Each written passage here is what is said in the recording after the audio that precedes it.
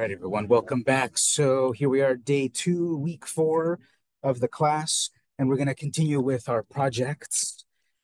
Before all of this, though, I would start to get you used to doing a little bit of professional coding practices.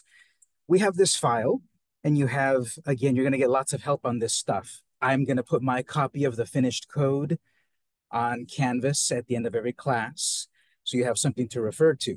That is often also going to be useful for you when we do the next lecture. I'm just going to be building upon my project. What I'm doing there very subtly is also doing backups. I finished my code for the day on Monday. I saved it. I saved it on Canvas. When I start today, I'm going to do a save as and change the name. So that's very subtle, but that's a little bit of backups. If today's code completely fails, if my app completely fails, and I don't have a backup, it's very hard to undo what I did. It can sometimes be better to start over than to try to fix what you have. And I don't mean start over from step 0. I mean start over from the last backup. So right here from Canvas, we have a starting point that if today, by the end of the day, you completely mess it up, instead of taking a lot of time with myself or the assistants to figure out what you did, sometimes we will say start over. Sometimes it's going to be easier to start over than undo that Gordian knot and figure out what you did. So I'm always going to put this sort of starting point on Canvas. What this means for you, I would recommend for your own projects to do a little bit of backups. And that is simply, before you start doing new code for the day, do a save as. Save as will make a copy. You'll have your original before you made changes, then you'll have a new file to make changes. If you completely make a mess of today's code, delete that file and open yesterday's file, save as again, and now you've got a new starting point before you made the changes that you cannot undo. Could also take it to the next level, and those copies, those backups and such, save them to a USB drive, save them to Google Drive, Microsoft OneDrive. Because remember, the college gives you for free space on Google Drive and space on Outlook. You have cloud storage. You have a place to save your files. If you lose your USB drive, if you forget to bring your work with you or take it home, it's the first time that's happened to me in a while, but I taught a class yesterday. I forgot to upload my notes. I turned off the computer, and later on, when I remembered later to upload my notes, they were gone. These computers reset, even my instructor computer. So because I didn't upload my notes from yesterday's class, I don't have the notes. They're gone. These computers reset. And the notes are useful, but I recorded the video. That's no problem. So for yourselves, if you're not making copies and backups and whatever of your code, you could make a big mistake and there's no way to undo it. You can only undo as the app is running, undo, and you have 100 undos. But when you close the app and start it again, it erases it, starts from scratch, the undo.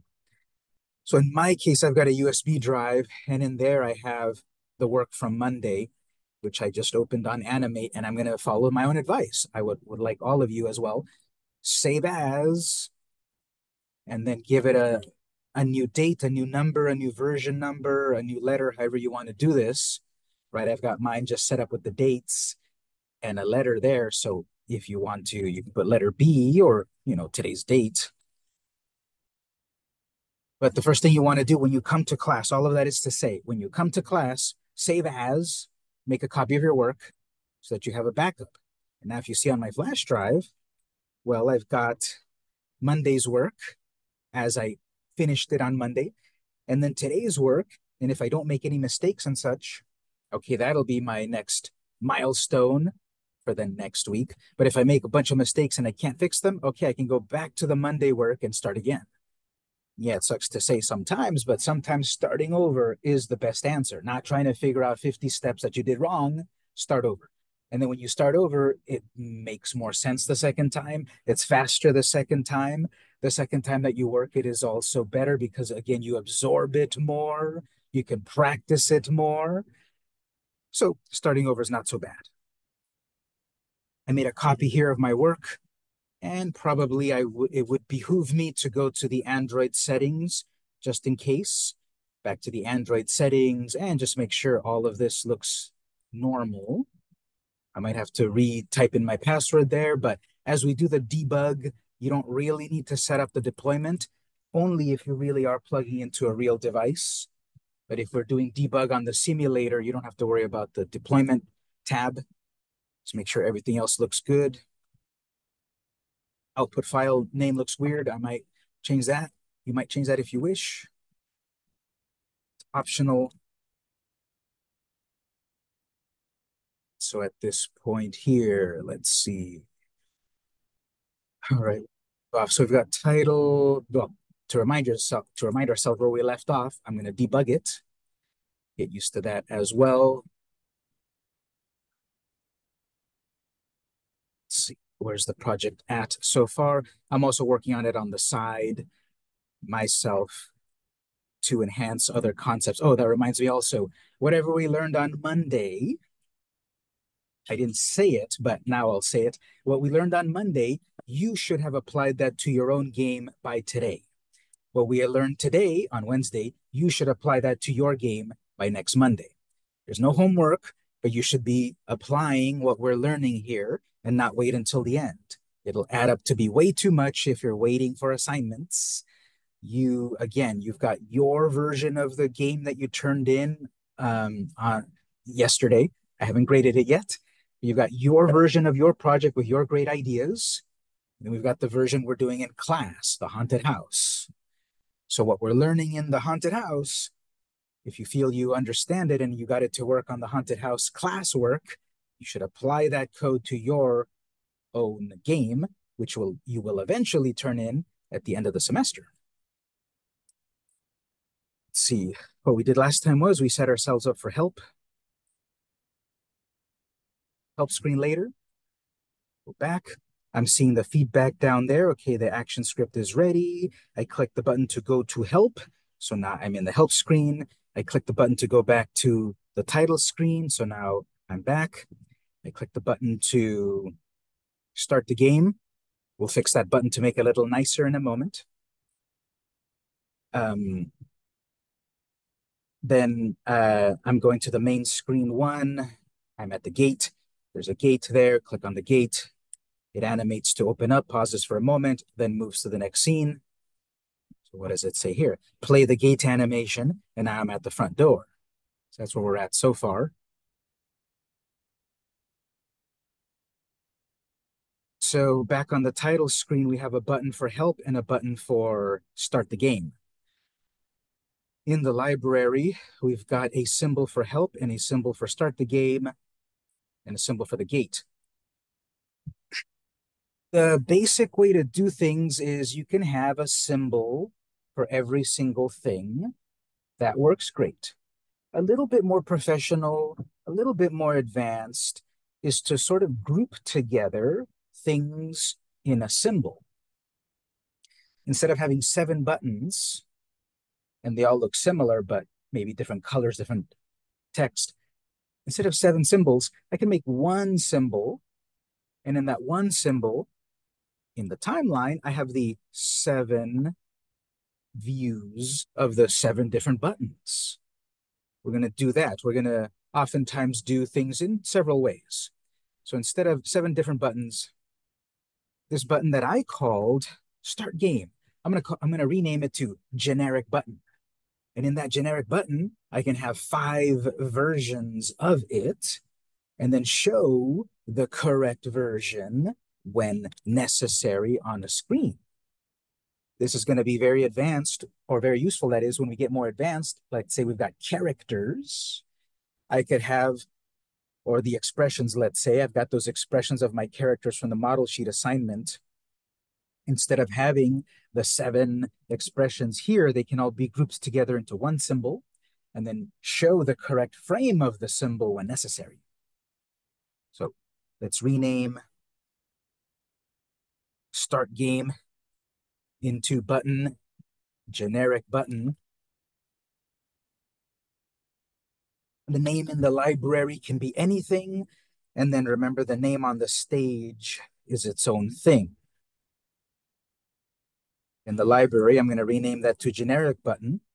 I'm going to double click to edit it, double click it in the library. And in my layers, I'm going to set this up. Background, text, code. There's a layer that is going to be about the background of the button. It might be the colors, drop shadows, whatever. There's a layer where I will have all of the text of the button and then a layer for code. So on this one, this was our start the game. So on my text layer, I can use the text tool or write it. I'll just use the brush. Obviously, when you make a change to something in the library, it then changes everywhere that you use it in the project.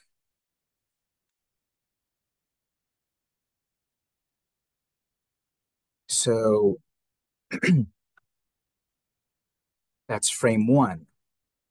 Frame two, right click, insert keyframe that copies my drawing of the background layer onto the second frame. I'll make a little change to it, like change the color of the button, let's say.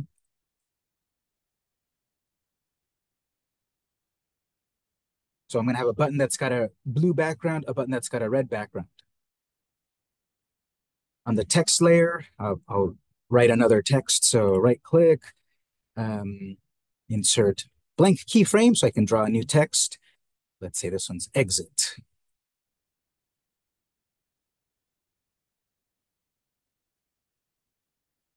Making one generic symbol where I can have all 20 of my buttons on their own frame, frame one, frame two, frame 20.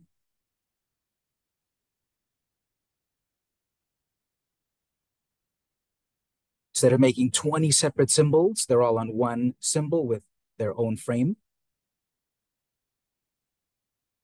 Might be seeing where we're going here, because if I then test my project, okay, the button is just going to blink through all frames. We know how to deal with that. That's what we did with the gate, right? The gate was animated.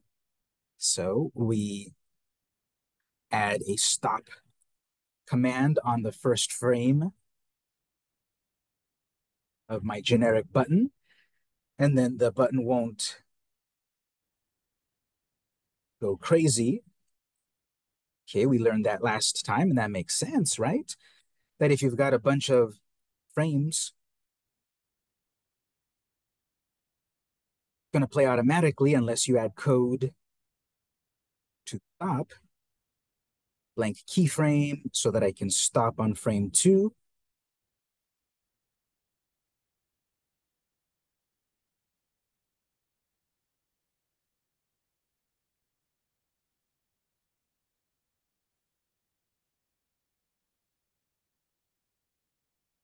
This is also known sometimes as a sprite sheet, I believe, sprite sheet or sprite model sheet. No, sprite sheet, where you've got one symbol that holds the various expressions of your character, the different poses of your character in a bunch of different frames. Then via the code, we can have it show which particular frame we need.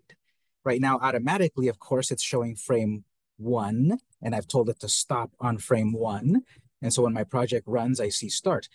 Now, just to show you here, what if I wanted to show frame two? I want that to be my exit button. It doesn't make sense, but let's say I want that to be my exit button. Okay, how would I do that? In the code of my regular title screen here, where I've got all of this code at this point, this button at the moment in my case is called button game start.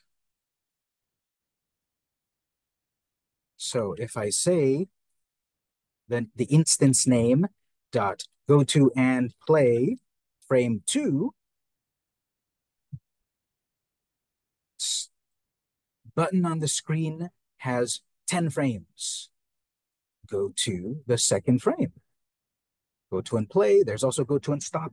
But we've got go to and play. And then what that does is as soon as the app loads, it runs the code and it says, okay, here's my button. Even though the button has multiple frames, I told it to go to a specific frame, show a specific frame. This is an advanced technique where it's a little smarter. Instead of making 20 buttons, put all the buttons on one button, put all the 20 buttons on their own frame. And then via the code, we can say, show me a button. Now, we're telling it to play, but then on that frame, we've got to stop. That's why it stops there. But slightly more efficient, go to and stop. Same result. If we have a go to and play and a go to and stop, jump to that frame and stop there. Go to and play, jump to that frame and keep playing unless there's a stop. So here's a stop and a stop, double stop. If I had a fourth button that is, open map, and that was on my fourth frame,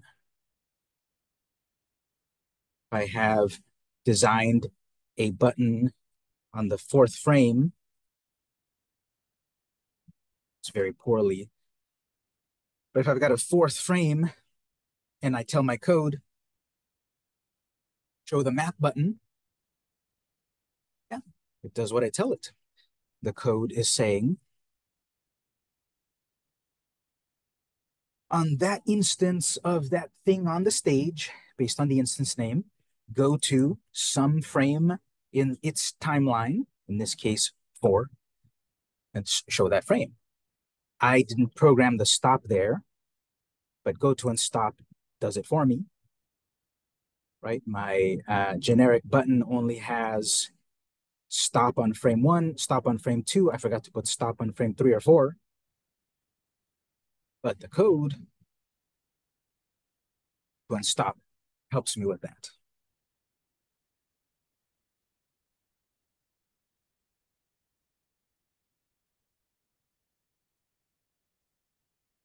That'll be useful later once we start, again, as I said, we're going to do the basic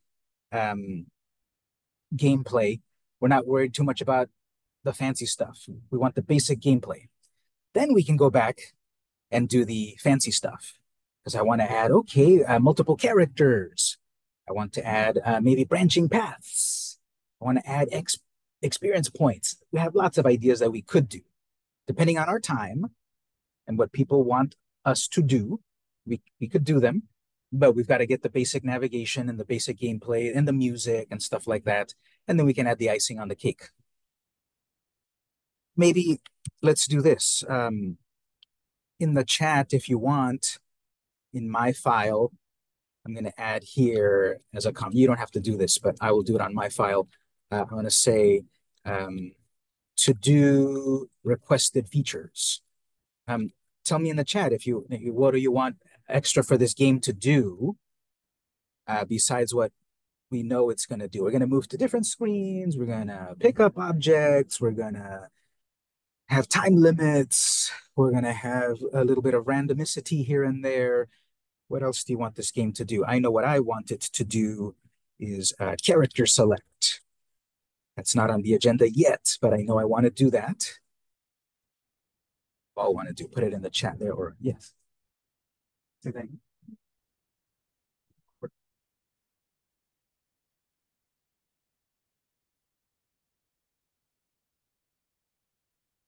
Okay, put that in the features there. So on screen, WASD movement. Cool.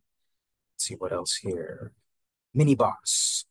Okay, let's see about mini boss. What more about the mini boss? Like what else about it? Maybe that it is. I don't know, but okay, we'll put mini boss in there. We'll think of more ideas there. Yeah, if any of you for the moment put it in the chat, I'm going to move on here.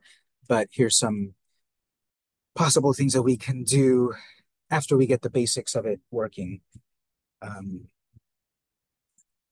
People often ask also inventory system. collect these three things before you can move to the next area. So lots of things we can do. Some are easier than others, but I'll put them in here to keep in mind to do them eventually. And depending how much time we have that we get the basics done, then we can add the icing on the cake. Okay, so what's next here is that after we start the game, we go to the gate screen. There's a basic interactivity here. Open that door. Little by little, we're teaching the people how to use our own game. Also, what I want to add here, I know we're going to do this sooner than later, but let me add it here also. I want to add, call it as a cutscene. We'll call it character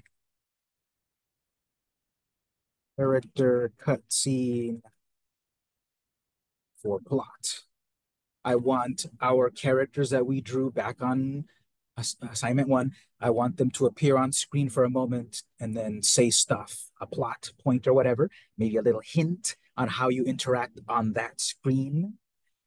And then the scene starts to interact because right here, we're programming it and we know that you tap on the door to go in. That's it. But we could have our character appear and then say, okay, I guess we're going to try to get in. Let's try the front door. I better not try to climb those spikes. You might then program a secret passageway through the spikes. Because then when we get into the front door, okay, we got to draw front door and stuff. And here we're going to have three interactive elements. We're going to have two that don't work and one that does. So again, we're going to add more complexity as the game goes on. Dead ends on this screen, the front door of the haunted house. So in this front door layer, I'm going to draw the basic aspects of the haunted house. And in my example game that I showed previously, we're going to have that the front door, we can try the front door, but it won't work. It'll just rattle, it won't work. We're going to have a tree that we might think, oh, let's climb the tree to get to the second level. We try to climb the tree, it breaks, so it doesn't work. Then there's going to be a window. The window is the way to get in, but not by just trying to open the window. No, we're going to pick up a rock and break the window to get in. So taking things to the next level, picking things up to interact with, pick up this rock to break this window, or pick up this key to unlock that door. So I'm going to draw here the front. You draw the front of the scary house. On its own layer, in a moment, we will draw the front door, the tree, and the rock. But on the background,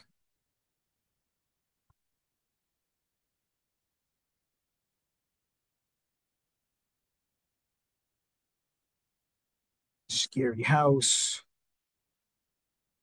We can make it amazing later, but just some starting point.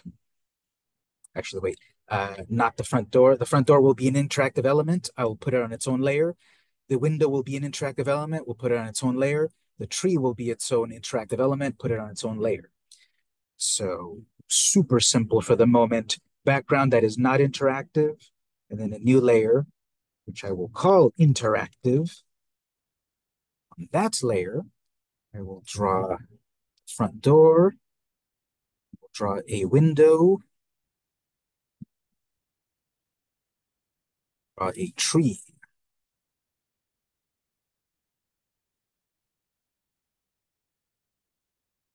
Interactive elements on their own layer, background its own layer. I'll put all the polish about the moon and stuff later and birds flying later. And then we'll do that part of the cutscene where our character appears saying, hey, this is the front door. Let's try the front door. And, oh, maybe that tree will help me climb to the roof. We'll have the character do plot stuff.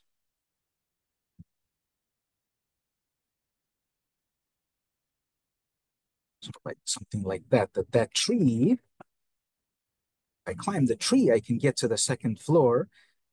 This door, window,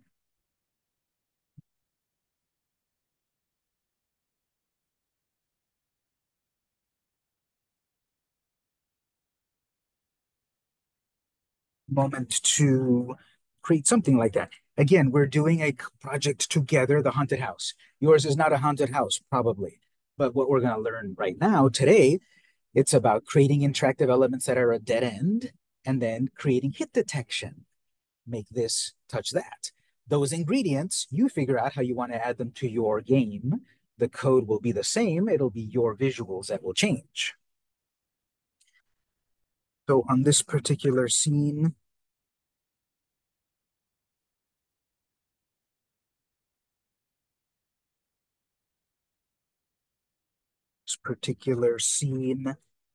these interactive elements,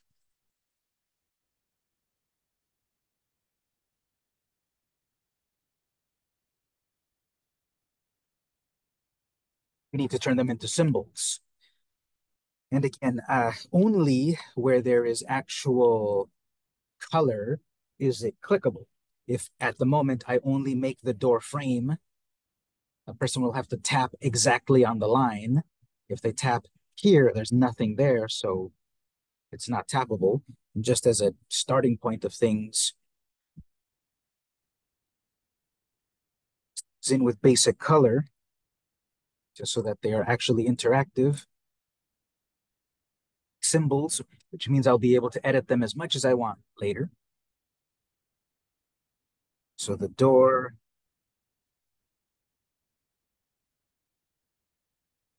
or right click, convert to symbol.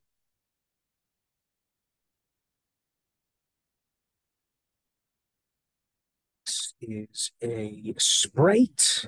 So I want to call this SP for sprite, whatever you want. Front door,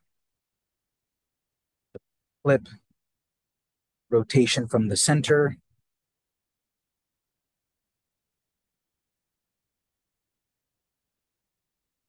Window, right click, convert to symbol.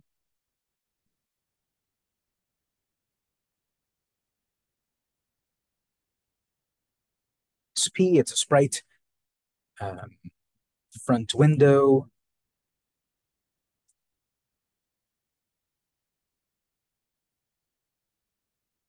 and then the tree, convert to symbol, SP front tree.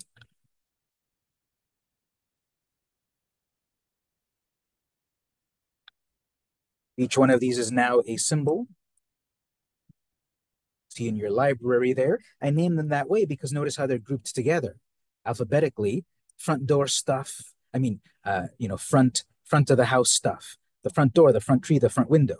If I was dealing with, let's say, warehouse hallway, and I have a bunch of interactive boxes, I could call them all SP hallway box one, XP hallway, or SP hallway box two, SP hallway toolbox, right? Just by giving them this sort of names like this, they're grouped together alphabetically within your library, so you can find them easily.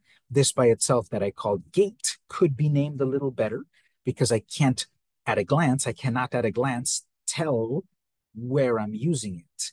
All of these that I named them this way, oh, I'm using them on the front door, the front of the house. I may use this gate in several places in my game. That's fine. I'm just saying consider what you call these things when you've got a lot of them to work with, and you will as you progress with your project.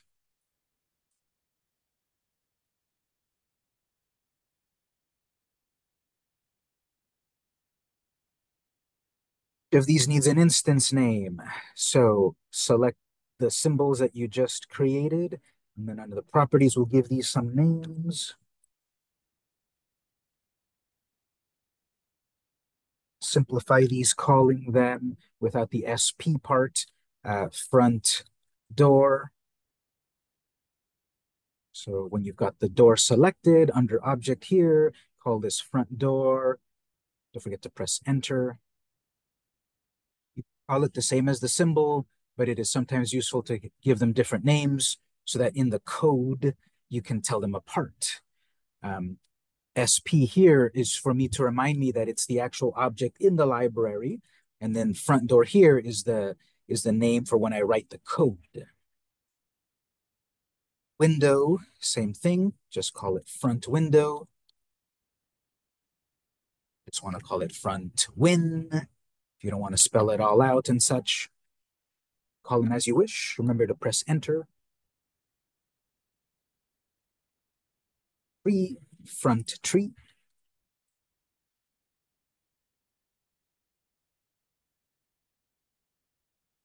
Something you're going to do over and over and on your own game. Some layer that is not interactive, some layer for interactivity. It can be called whatever you want, of course. You can put all the interactive elements on one layer or each one on its own layer if you also want. But here I'm separating those that interact and not. The interactive elements have all been turned into symbols, and very important, they all have an instance name so that the code knows what to do, so that the code basically is connected with that object.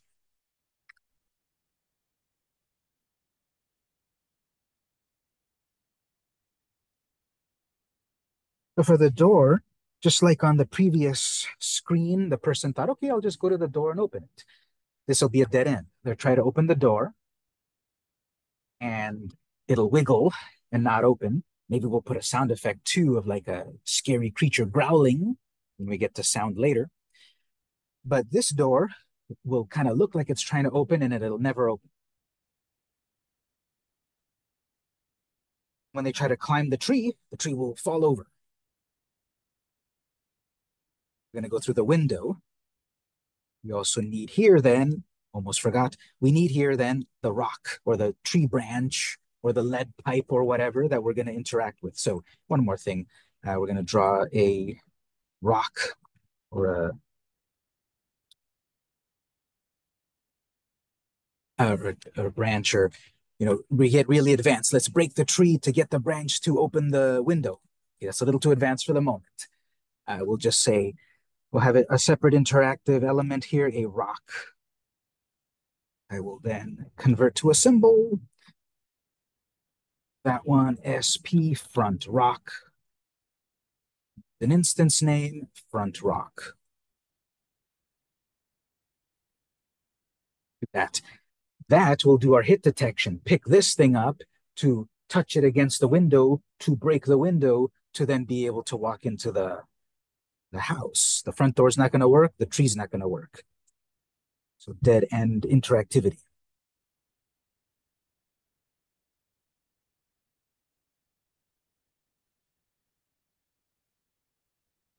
We'll do the dead end interactivity of the front door first.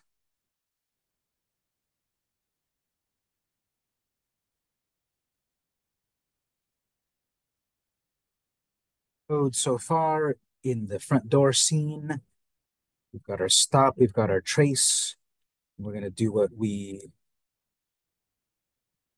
did previously. We can grab it back from frame one, back on frame one, where we can copy and paste about there's some interactivity that's going to happen, defined by a function. Not actually moving to any scene yet. This listener and this function. Here's an advanced thing. If I know I'm going to use those two lines over and over, what if I have a copy of them right next to each other? So I don't have to go back and forth copying two separate lines. I know I'm going to do those two things over and over.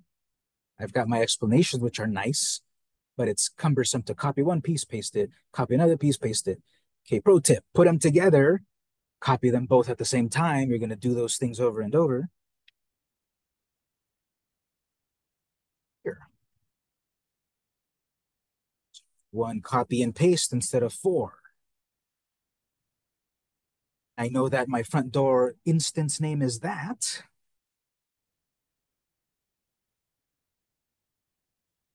The front door is about to become interactive.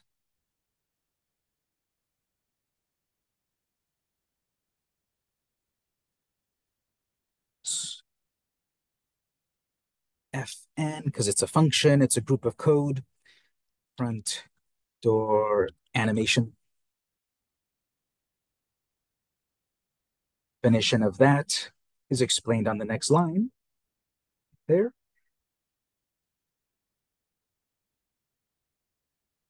It's based on a touch event, et cetera, et cetera. That's why we did the copy and paste.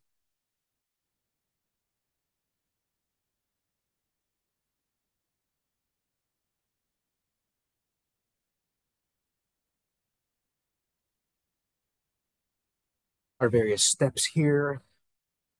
Break that to the next line. I will comment myself here to remind me it's the end of things. I will add a trace to remind me that is running. Dead end will be that you tap on the door, it will never open, it will never take you to the next scene, but it's going to wiggle, it's going to play a sound, it's going to do whatever.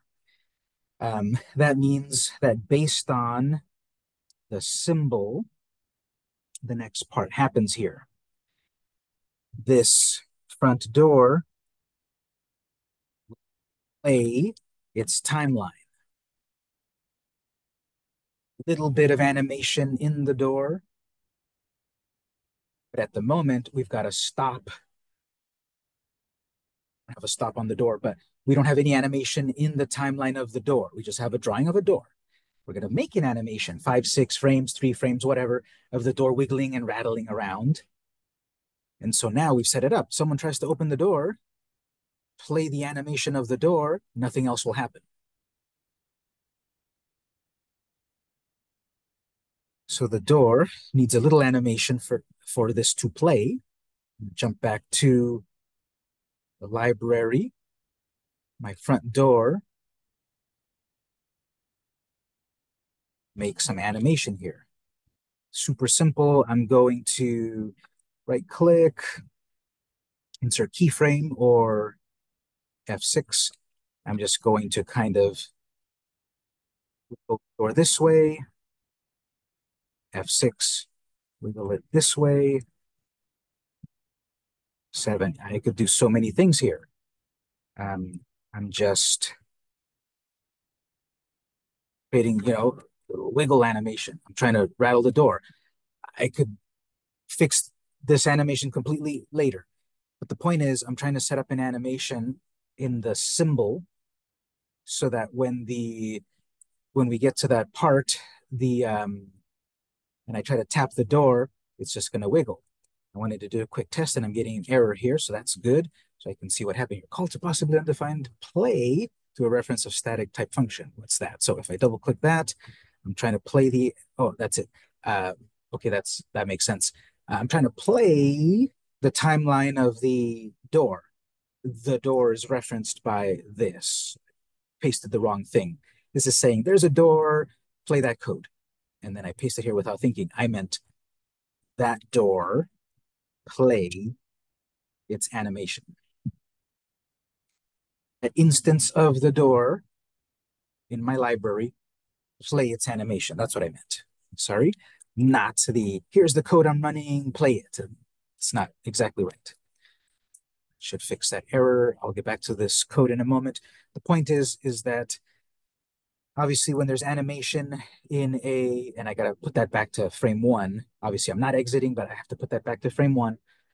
When I start the game and I open the door and I get to this screen, well, of course, it's going to be wiggling nonstop. That's the nature of a movie clip. Movie clip plays on its own unless we have a stop. I don't want that to start to wiggle until I tap it.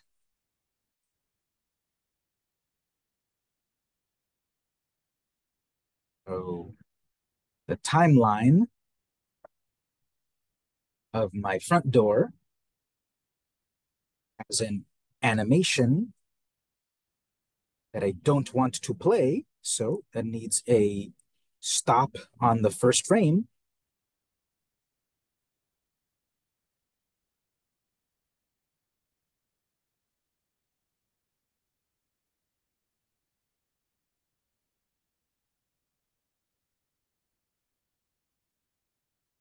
On that, it should not be wiggling until I interact. It wiggles.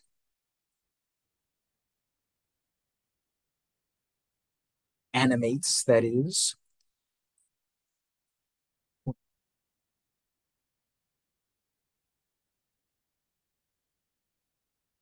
Front door. That door has an instance name, of course. Code there is saying that is interactive. Once we tap it, run some code, the code is give ourselves a message, play the timeline. We'll do here to do later, play also a sound, maybe a growling creature or something. When we learn sound, we'll do that later. This is another useful use for the notes to give yourself reminders of what you need to do later. And then so what this play is doing here, play the timeline of the symbol. It's animation. That assumes that that symbol has frames of animation,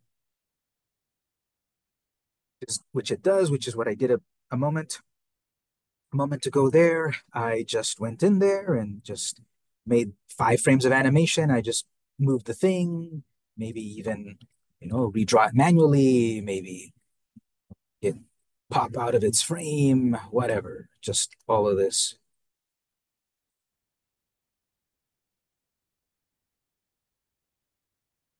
So 5 frames of animation happens kind of fast. Remember, you can have 2 frames at a time. That'll slow down your animation a little. If you have 1 frame at a time, it's very fast. 2 frames at a time, it's a little slower. 3 frames at a time, even slower.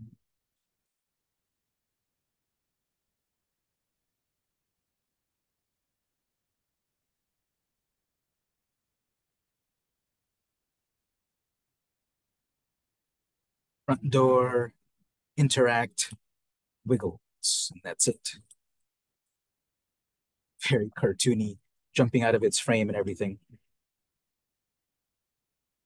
See that illusion of animation? It's just 5 frames of slightly changing the drawing. It's animated. It's got life now.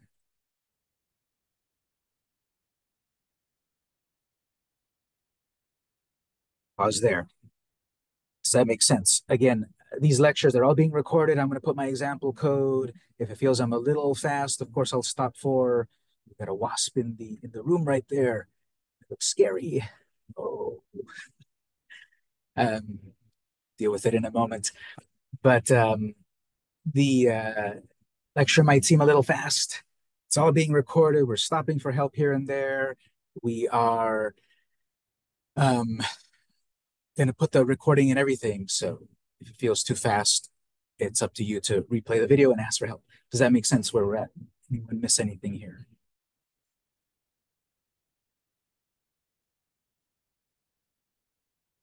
Right, as for this wasp in the room, I don't know. I don't want to kill it, but it should be in here, and I don't think we'll be able to take it out of the room. Let's volunteer to help me kill it.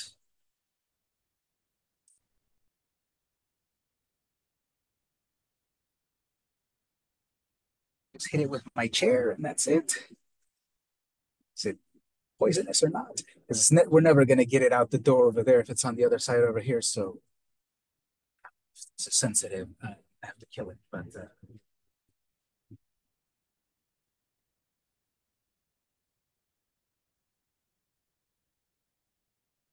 it's hole over here.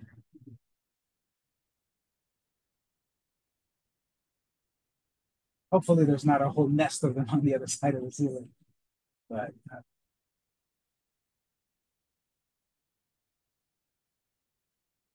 well,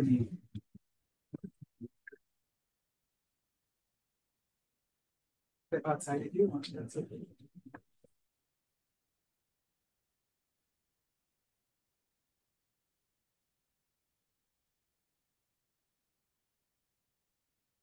The roof is more hollow than I thought. But there it is on the window. But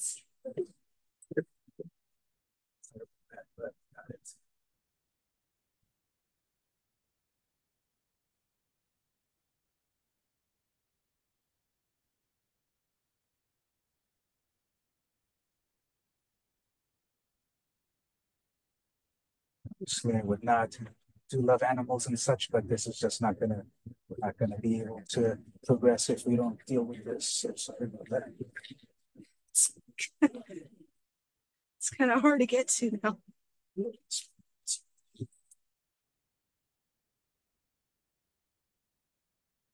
Yes.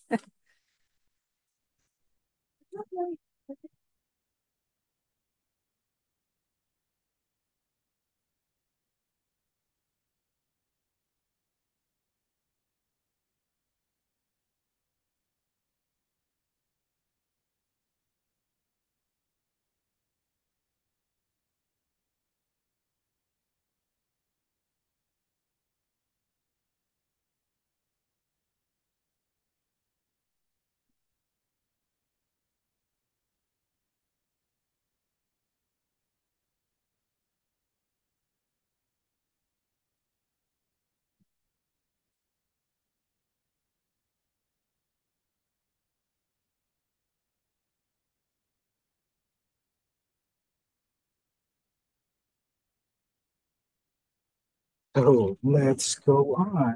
Maybe that'll give you an idea for one of the levels of the game.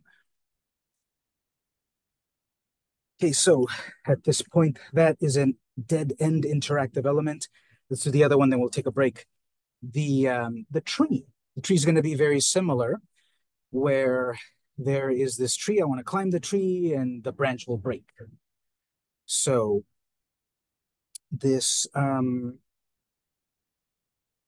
tree is very similar. Instance name, event listener, play some code, play the timeline of the tree. What's going to be different here is, well, if the tree breaks, I, I shouldn't even try to climb it anymore. This door, you can keep trying to open it as much as you want. But this tree, once it breaks, don't try to interact with it anymore. We know about adding an event listener so that something is always interactive. Add event listener has an opposite. Remove event listener. Stop paying attention to this thing. So the tree is going to be interactive only until the first time you try to interact. Can we set it up that after we try to climb it 3 times? Yes, of course, we can do anything. For the moment, when we try to interact with the tree 1 time, it'll break right away, and then it's no longer interactive. So we need, again, this group of code, the listener and the definition of the function. It's still in memory, I believe. No. So I can go back again to my title scene, and I can grab my chunk of code here that I'm going to use over and over. This is useful that when you select something of code on one scene, it stays selected until you deselect it. So I can just quickly copy it from back on scene 1, paste it into my new scene here, and make the changes to it. Changes are that I've got front tree. It's the interactive thing. The function here would be function of front tree animation. Definition of that is here. As usual, break this down this way.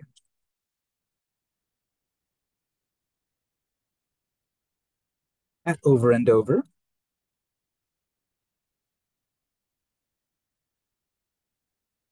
It's the same sort of idea that this tree has its own little timeline. We're going to animate the tree breaking, and then when the tree finishes breaking, it'll have code so that it's no longer interactive. Similar to the gate. When the gate animated open, eventually it had code to then take us to the next screen.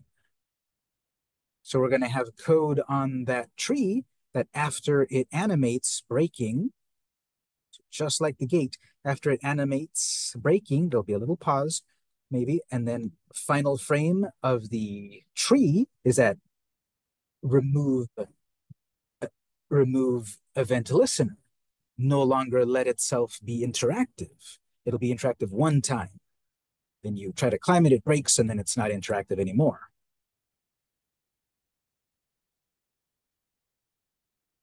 So front door, front tree. See how we're doing several things over and over. A couple of the nuances change, but the main structure of your code you will often do over and over, changing little things.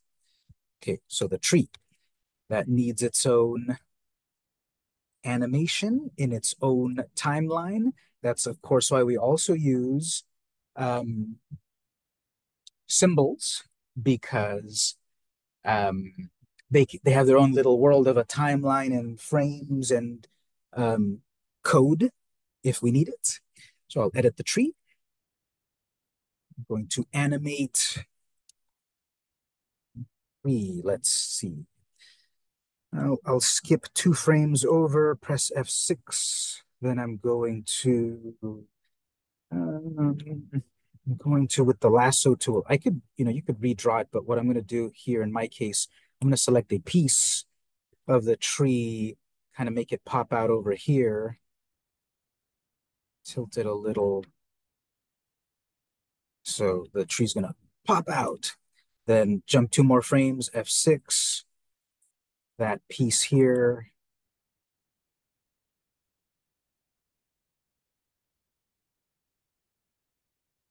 Some more, rotate it some amount.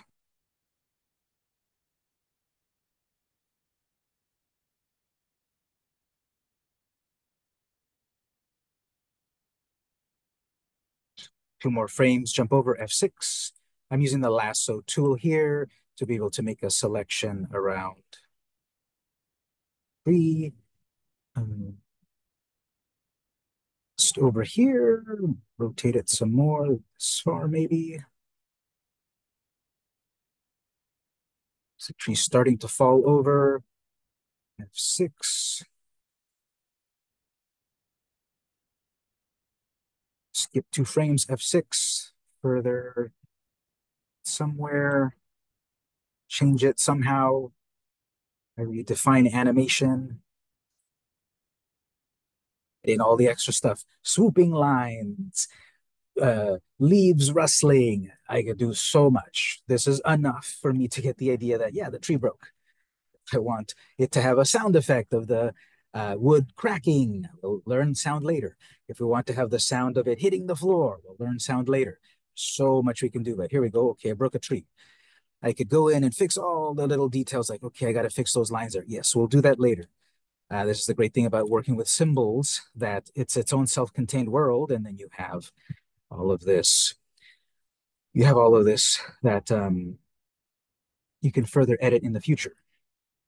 Obviously, now that there's an animation in this symbol, if I go to this scene, the tree is going to be breaking by itself over and over and over. Oh, we learned what to do with the door. Stop command on frame 1 of the tree.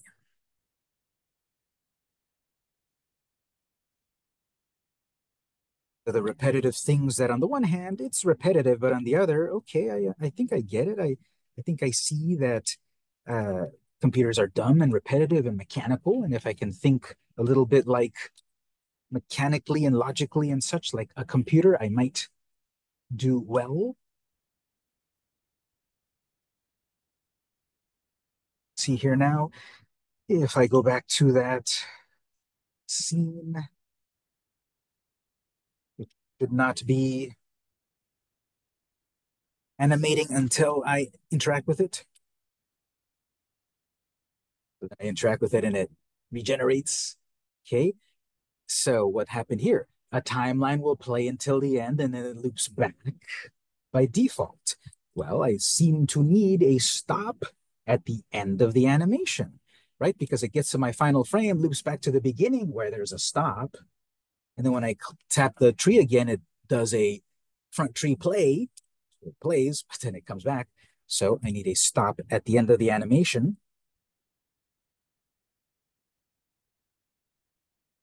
Final frame, insert blank keyframe, F7, and then stop.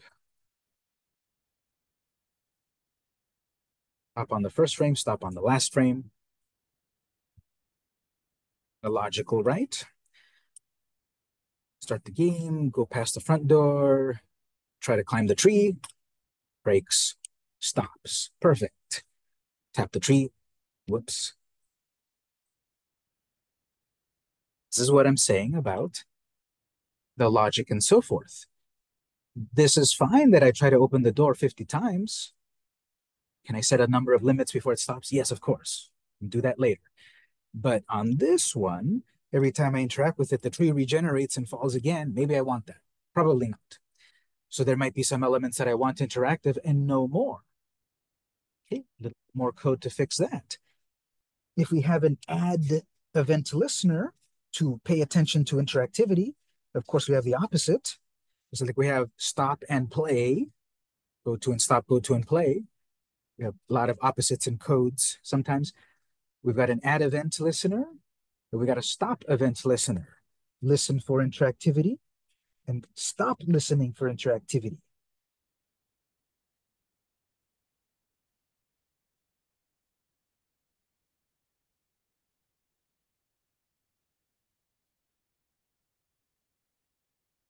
The code will be slightly different than when we saw before. I'll explain why in a moment. But when we are on that front door, we simply have, okay, there's an interactive element. Listen for something. I know what we're about to do here. I'm going to do a little copy and paste here. Actually, I'm going to do a copy and paste here and then make a change. This part is the part that activates the tree is clickable. We're going to change it a little bit to remove it. I'm going to copy it, that is. I'm going to copy it out of the front door, copy it, and I'm going to paste it into the tree symbol and change it a little bit. So that line 12 in my case, where I'm listening for the interactivity on the tree, I'm going to copy that line. Remember here on this navigator on the left, that could be very useful where you can jump to the various frames of code. Now the tree has code on frame 1 and frame 10, or your final frame, whatever it is. So after your tree animates, we have stop so that it doesn't animate on its own on frame 1. In my case, I've got stop on frame 10 after it breaks. And on that final frame, whatever yours may be, mine is frame 10, I'm going to paste what I had back on the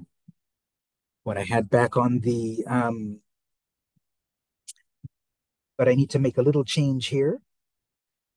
The code back on the main timeline worked because in the front door scene, all of this code is referring to elements that are right here. When you're in a symbol, you're kind of in a deeper level. When you're in the tree symbol, it only sees what's inside of itself. And what I need to see is what's outside of itself, the main timeline. So we need to make a little change inside of the tree code right here. Frame 10. Clip, capital M, capital C, dot, or parentheses, this dot root, and then dot front tree. Okay, that looks familiar. Movie clipped, this root, dot, go to and play, scene, help. Hey, that was something we saw previously when we made our buttons move us from screen to screen. When I want to go to help, movie clip this root, play the main timeline into my scene, help.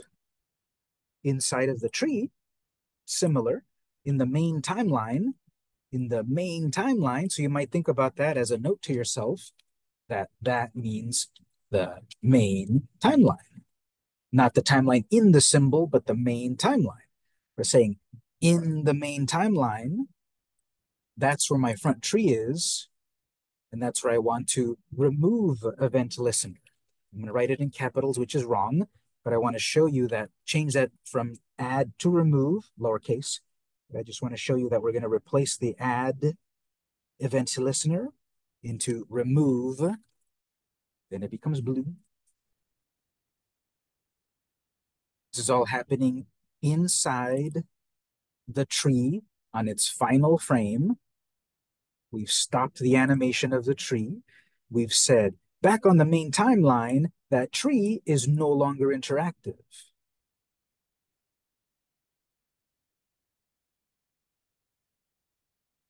Furthermore, the command, actually, let me just double check something on my notes here. I have the one more thing here. Let me just check one thing. Is this something we can do here so that it is even less effort? Just one moment. And my notes here, but sometimes I improve my notes. Let me just check that. Start the game, go there, break the tree, it stops, then we get an error. Okay, that's fine. So it is what I thought in my notes. I should listen to myself.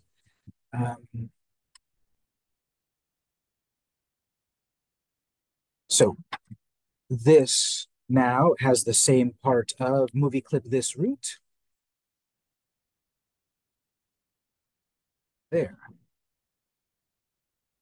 One more change to that. Let me zoom out just so you can see it, and then I'll zoom in so you can read it. It's a long line.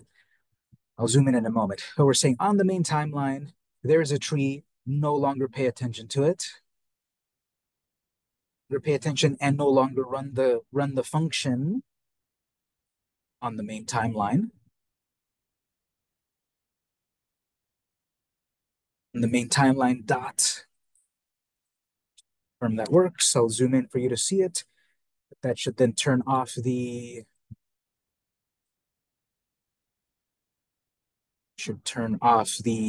interactivity after the tree breaks.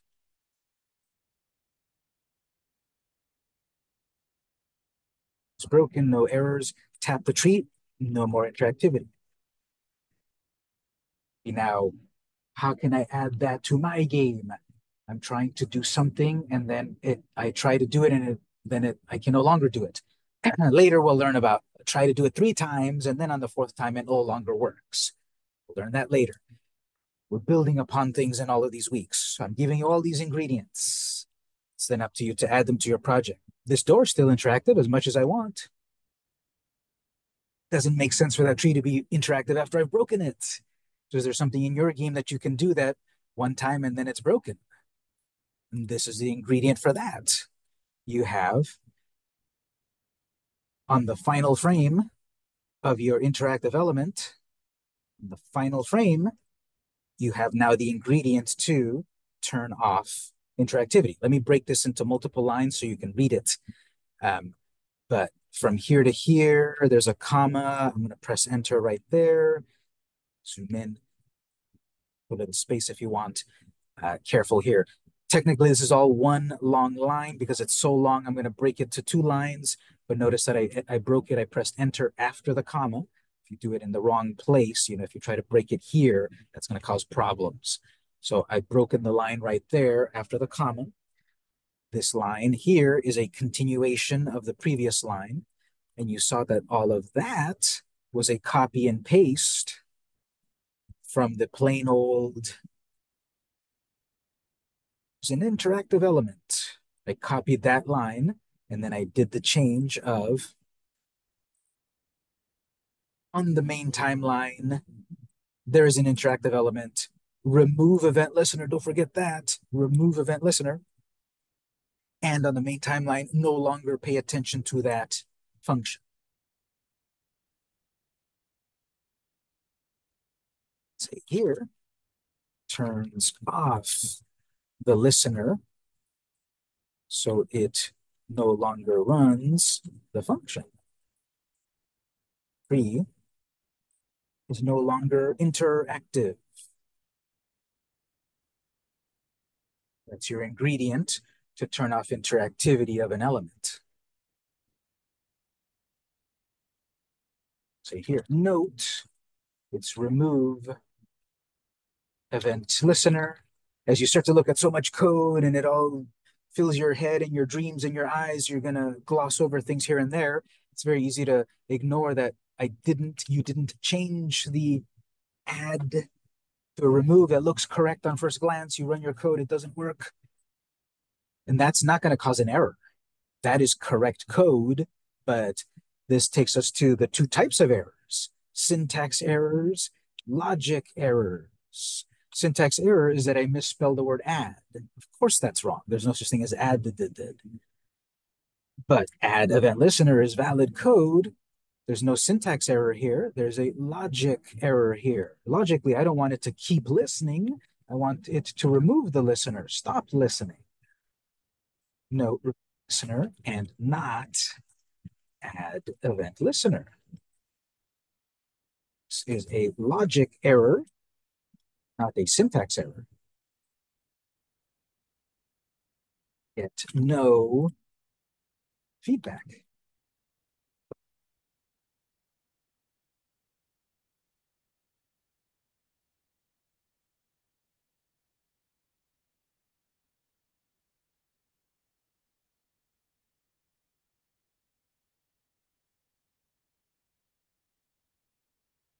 I run that. So before I run that, let me put that back to the original design. I keep forgetting to do that. So that was simply back on that frame one. No longer have this here. Oh, we should make a note there. From a generic button symbol with many frames. Each frame is a different design.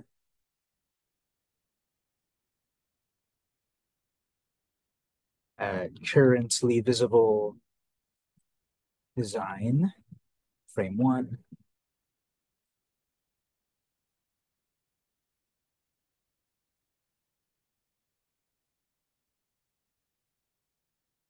Design on another frame.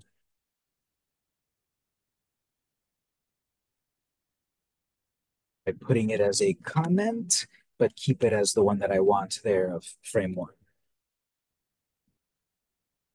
Gradient of, I've got a sprite sheet. I've got a symbol with 20 designs. I want to show a certain design. Just say, yeah, go to that frame and stop on that frame. Have to memorize your frames a bit. So there is a way to refer to a frame by a name. We'll do that later. But here, very simply, jump to my frame two to display my exit button. Frame one is my start the game. Frame two is my exit the game. Frame three is load the map. Frame three is nothing actually. Frame four is load the map. Frame five is whatever. So I tell it what frame to go to easily. I'll put that back to normal so that I doesn't look weird that I'm about to exit the game. Maybe in the help, maybe if I after I read the help stuff here, maybe I have an exit. Oh, I remember. So that start is on the side. Okay, yes, actually we should fix that too. Yeah, we should fix that because so here's why you should test your game, because then you should test parts of the game that you already know that you worked on, because then you'll realize you might miss things. One more thing, then the break.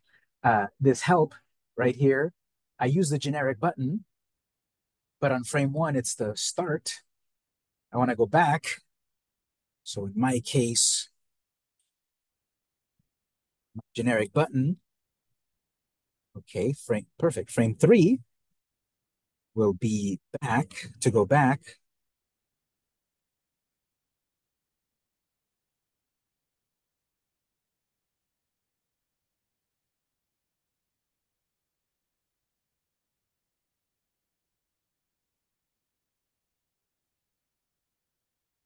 Frame one is start the game. Frame two is exit the game. Frame three is go back, or is open the map. So logically, if I'm on the help screen, and that shouldn't show the back, shouldn't show the start start frame, then the code in help should be the name of my symbol in the scene, which is button go back. But that should be go to and stop. In my case, frame three is where I drew the back.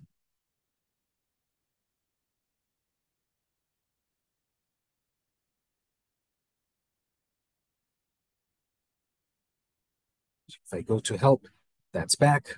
Still works as before. It's going to say was I could have my exit the game button here, showing frame 2. Start basic interactivity, click on one thing, go to the next scene. Interactivity here, 2 dead ends, front door, interacts forever, goes nowhere. Tree interacts 1 time, no more interactivity. After the break, I want to pick up that rock and throw it at that window. Hit detection. So let's take a break here. It's code. And then, of course, I'm uploading it to Canvas for you to compare. But before we take the end of the break here, any request on what screen to leave it on before I take a break? Yeah.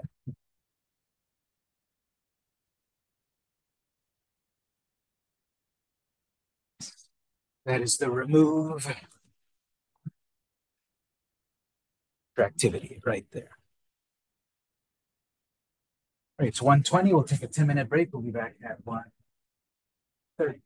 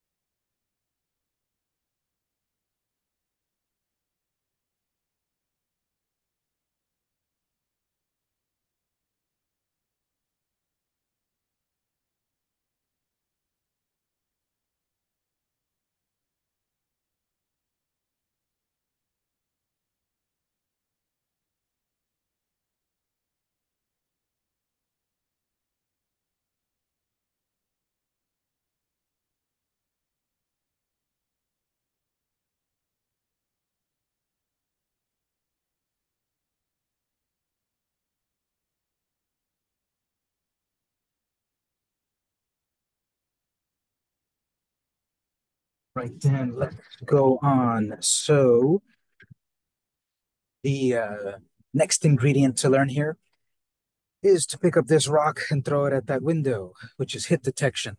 Both of those symbols will need instance names. Both of them will need code, and code that we will learn is about being able to click and drag an object. Right now, we learn about tapping an object and something happens. Now it's about tap and hold. Remember, these are ultimately going on mobile devices. We're used to right now working with a mouse and such, but eventually these are going to mobile. And on mobile, we also have the ability to do the double tap if we want, and then the pinch and zoom and all of that. But what I want to do is tap the object and move it somewhere on the screen. We can simulate that fine on the simulator. So I want to pick up the rock and move it onto the window. And if the code detects this object is touching that object, there is a hit. Then we're going to do something we've already done twice, play the timeline of the window breaking. And when it gets to the end of the window break, move us to the next scene. Okay, so you should see that we're building upon things little by little. We have a tap, move to a new place. We have a tap, play an animation, then move us to a new scene. Here we have touch two objects, play the animation, then move us to a new scene. So the code in my front door, we need to first do, just like back on the title scene, one of the very first things we did was we set up this multi-touch input. There's also uh, sort of a kind of a setup like this to activate more features. One of them is to create boundaries where we can move an element. So in the front door here, um, so far we've been writing all our code in order and it's worked fine. Technically, code also matters the order that you write it sometimes. You know, you can't play something unless something else happens sometimes. Sometimes the order of the code happens. I believe at the moment what we're about to write here, we could write it at the end, but it would be better that we actually set it up as one of the first codes up here.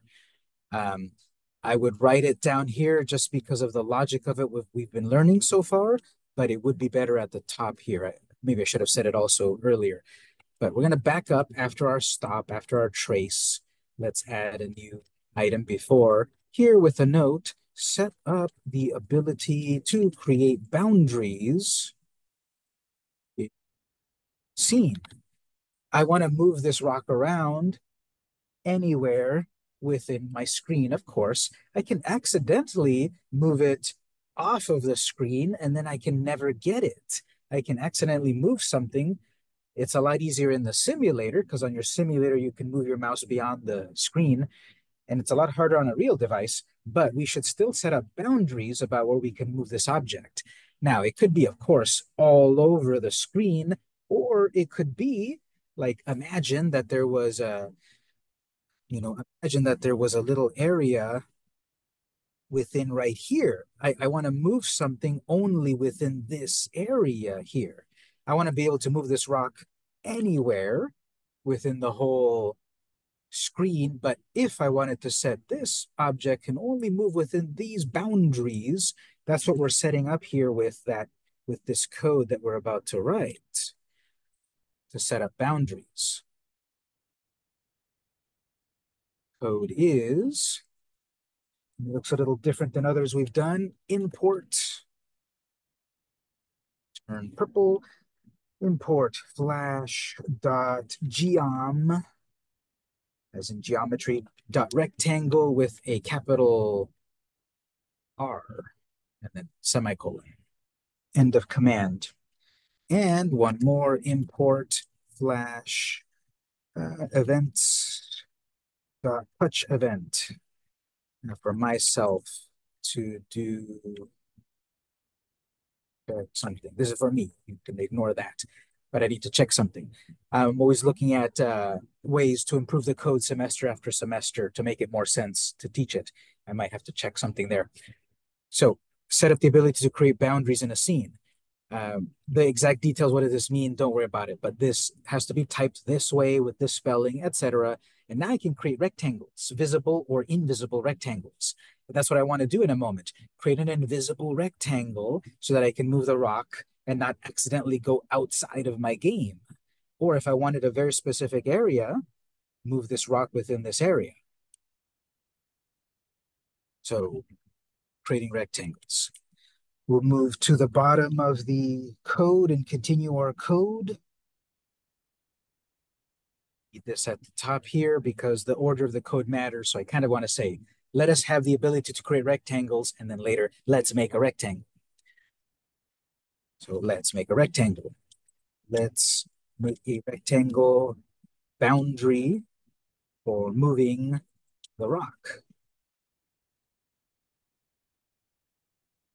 Just on that.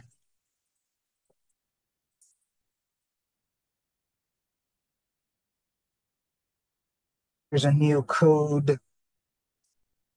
This will be much more useful later. Like, let's say when we add the part about hit points or health or various other things, we're going to be working with something called a variable. A variable is a container in memory. In memory, I will store my sword. In memory, I will store my name of my character. I will store the hit points. A variable, VAR, is a way to create a virtual memory location, VAR. So create a variable, a memory location, stores the edges of the boundary.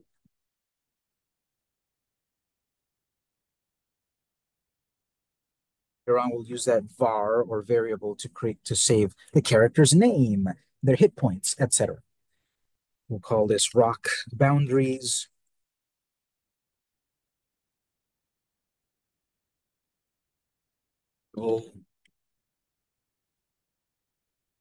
Is a data type. It's what kind of data to store. So later, don't do this yet, but we can have colon string. A string is another way to mean like text. So the name of the character, string. We can have it display store a number. My hit points. We have other ones. An array. It's a collection of data. We'll get to these other ones. For the moment, the one that we need here is rectangle. This variable,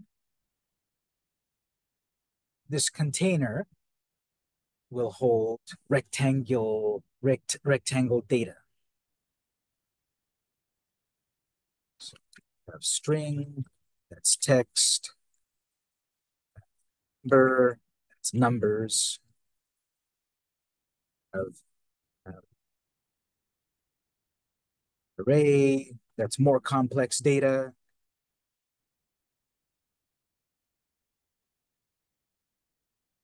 Rectangle is coordinates of a rectangle, length and width and such. Two, new. This is for later, but if I had var my character colon string equal to quotes Victor. Okay, I am creating there a memory location called my character.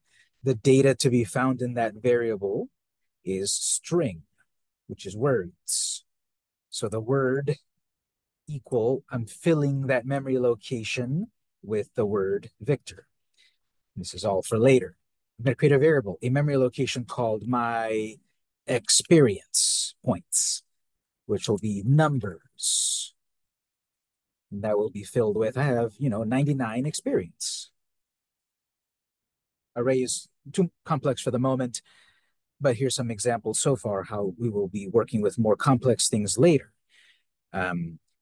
Keep track of my character's name. It's a variable. Keep track of my character's experience. It's a variable. The type of data is a number, the type of data is a string, and we fill that memory location with equals, and then we put the data. A rectangle is a little bit more complex than you think. So we're saying this memory location is called something, and it's going to be full of rectangle data, and is going to equal to a new rectangle. Why is that not like the other ones? I guess slightly more complex, but setting it up like this. The built-in command called rectangle. So we're going to create a rectangle in memory, the boundaries of where we can move the rock. Within the rectangle command here, we then have to say, okay, where does the rectangle start? Where does it end? How big is it? Stuff like that. So if we wanted to say, um, make a rectangle that is, right here, the the the rock can only move inside of this rectangle. I can only move it around in here. I need to know the X and Y coordinates of this rectangle here. My rectangle is going to be the whole the whole stage. I want it to be able to move everywhere. So I need to know the coordinates of my whole stage. The very top left corner is 0, 0 right here. All the way to the right, in my case, is 480, right? Or 800, because the size of our document is 800. And then all the way down here is 480. So making a rectangle starting from the top left corner, going all the way to the right, all the way to the bottom, in between will be a rectangle where the box can move. Now, my project here happens to be these dimensions, but the cool thing about Animate is that it can grow and shrink depending on the size of the device. If I'm on a smaller device, the stage will automatically shrink itself for a smaller device. If I'm on a bigger device, the stage will automatically grow. So if I tell it exactly 800 by 480, it'll be stuck on a certain size. Well, the code is smart enough in that we can write the code that it will detect how big the screen is. And that's what we're setting up here within the code. We're creating a rectangle. We're starting it at 0, 0. Start on the very top left corner of my project. And then whatever the width of the game is and whatever the width of the height is, automatically fill it in. We do that with comma dot stage width, capital W. It's width, like, width and height, not go with me, but it's width and height. And then comma stage height. Start to make a rectangle from the top left corner, X and Y from the top left corner. And then go all the way to the right side of the stage, go all the way to the bottom of the stage. That is going to make a rectangle boundary starting from the top over here. If I wanted the rectangle to start from over here somewhere, I have to find out what the X coordinate is. You can find that out via the rulers.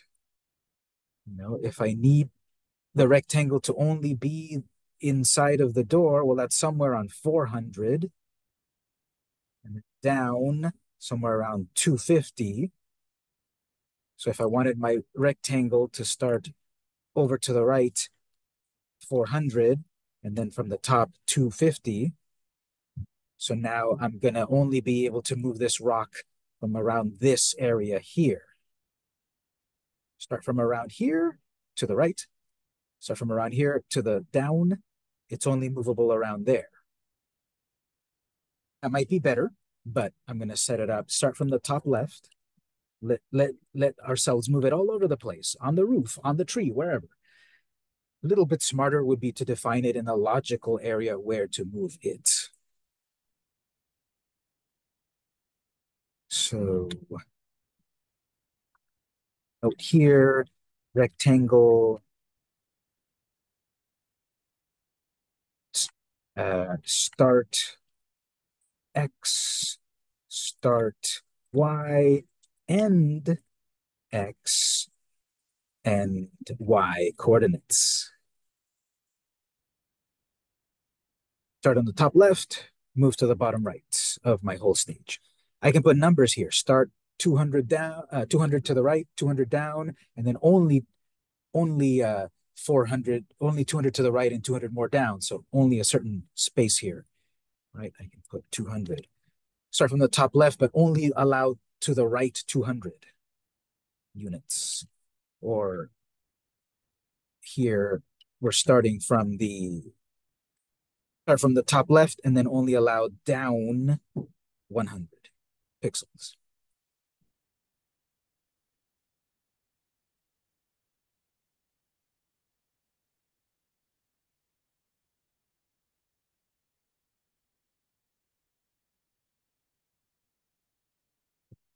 We need the rock to have an event listener.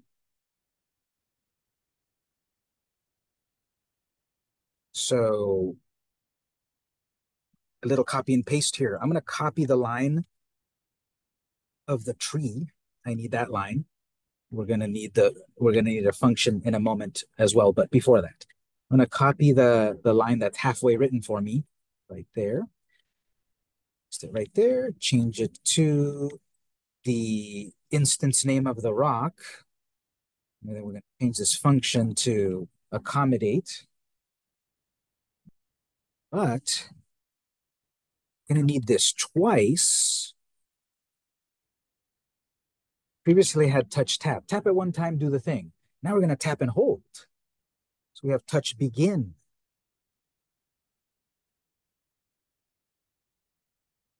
Start to pay attention when I tap and hold it, when I begin to touch the rock.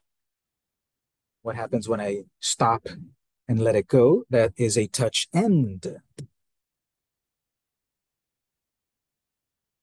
We're going to listen for the moment of tapping and holding it, and then we're going to listen for the moment that we let it go.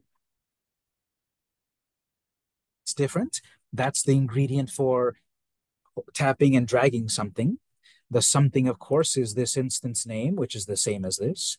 And then, well, what happens when we tap it and hold it versus what happens when we let it go? Well, that's the function that's going to happen here. I wrote it obviously gibberish, but to show you that, yeah, we write this code the same way many times over and over, and we change a couple of things. The couple of things that are going to change is, okay, what's the name of my rock? What's my instance name? In my case, I called it front rock. So here is front rock, here is front rock. Listen for the beginning of tapping it and listen for the end of tapping it. There is a function that will run here about the rock. There's a function that will run here about the rock. When we start, move, stop, move.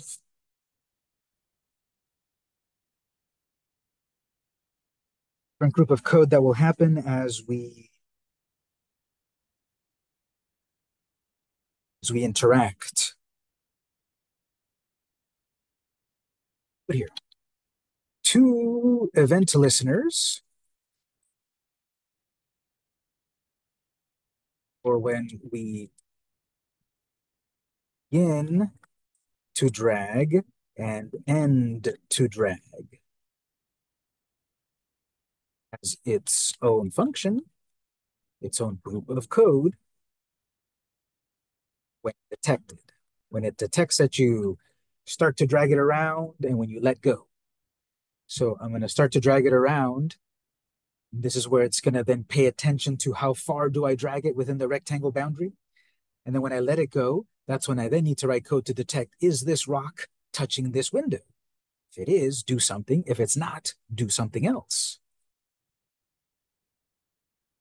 So then the definition of this function, I think I can copy and paste, but we'll maybe copy and paste a little bit here or write it manually. We're going to need this part here again. Little change. Part is important too, but we'll copy a part of it. We need to define what is the definition of that code, so might as well grab that. Instead, make sure to complete it.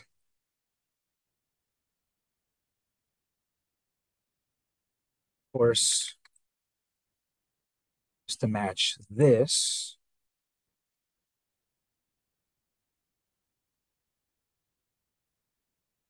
Here's a little trick. I don't know if I've mentioned, if you double click a piece of code, it usually does a good job of selecting what you need. So instead of clicking and dragging wrong, you can double click that. That should be smart enough to select what you need. Double click. If you triple click, 1, 2, 3, it selects the whole line. Little time saver there. Instead of trying to click and drag and you miss, you can triple click a line. 1, 2, 3. It grabs the whole line so you can copy. A double click grabs the one thing you're clicking on.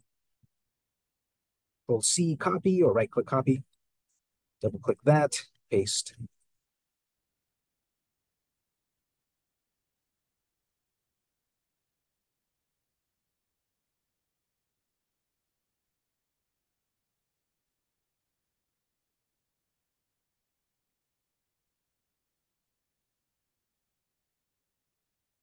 Feedback for ourselves. And I've got the start move and I have the stop move, which will be the same thing here. Okay, select that, paste it, change it, stop move, stop move, stop move, stop move. There's that repetitive nature. For some people, that's nice. I have a logical mind. I have a detail-oriented mind. For other people, this is mind-numbing. When is the difference? It's so similar. It's so different mentalities for coding. Whatever you have, you have it. But I like the repetition sometimes. If you understand the basics and the logic of it, then you can logically repeat it. So again, there's a rock that is going to be listened for, touching begin, run some code. There's the code. There's going to be a rock that we pay attention when we stop dragging it, run some code. There's the code.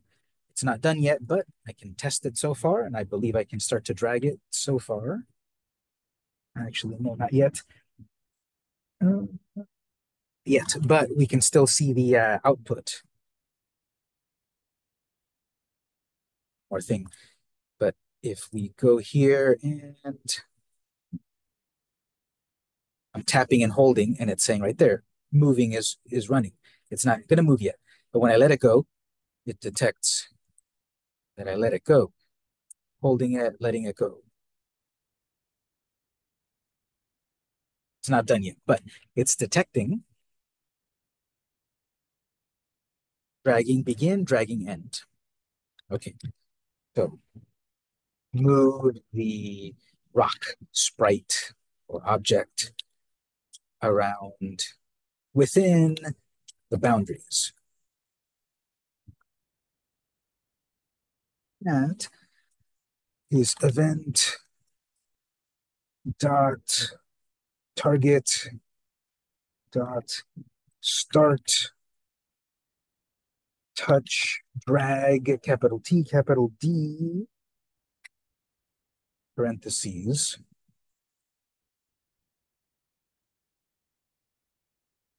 First part here is basically the thing that I'm currently holding on to, start to drag it around the screen. This kind of means this thing that I'm interacting with. This is kind of another way to refer to it. Why this versus that? Actually, I'll make myself a note on that. I'll check it later. And use front rock instead. Don't worry about that, but I'll check that in a moment. But anyway, this thing that I'm currently holding on to, start to drag it around. We need a few more options here, just like we created a rectangle and made options. Okay, start to drag it how? Well, within, we're saying event dot touch point ID. This is keeping track of the coordinates. that we are that our finger is currently at. Touch point ID is keeping track of what coordinates on the screen we're at, comma, I forget what false is, but let's just type it, and then comma, rock boundaries. Let's reposition the symbol, I believe. So we're saying I'm holding on to something. Let's start to drag it. Let's start to drag it based on the coordinates where my finger is at. False, I'll get back to that one in a moment, and stay within the boundaries.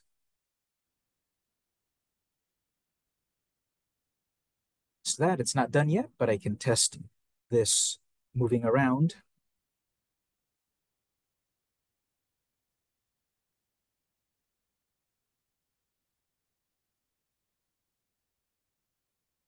Go down there, says you're moving it around. When I let it go, it detects you stopped moving it. It around. Explain the code in a moment. If you put true here, that does a slightly different thing, that it resets the location of the object. It's very subtle. It may or may not matter to you, but might be useful. There's the difference. If we put true right there, if I grab the object, if I grab the rock from the little corner, I'm going to grab it from the corner. With true, it's going to snap into the center of my finger. If I touch it with the corner, I'm going to keep holding it by the corner with false. If I put true, it's going to snap into the center of my finger. So watch this. If I tap it and hold it here, see, it snaps into the center of my finger. If I let it go, I'm grabbing it from the corner, but then it snaps into my center of my hand. I may or may not want that. I'll put the notes there. You can choose which one you like. In my notes, I have false, but maybe I kind of like true, actually. But let's explain, what does this code do? Start, touch, drag. What it's doing is X and Y of where my finger is, comma, center the object or not, true or false, and then boundaries. Part of event target. As I said, I have a note right here, which I'll check later. But in short, this is referring to the thing I'm currently dragging.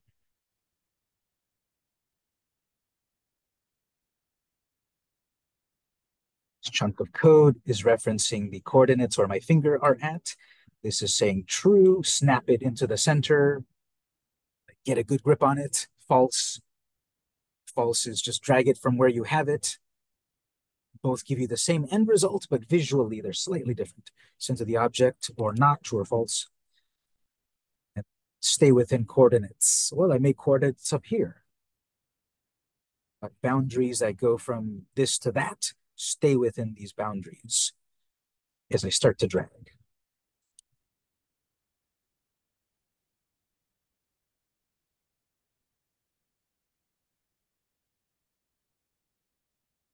Okay, the whole point of this is hit detection. If we can detect that this object is touching that object, then do something. So we will detect if that rock is within the same location as that other object. Obviously, at the moment, it doesn't know that we want that to happen.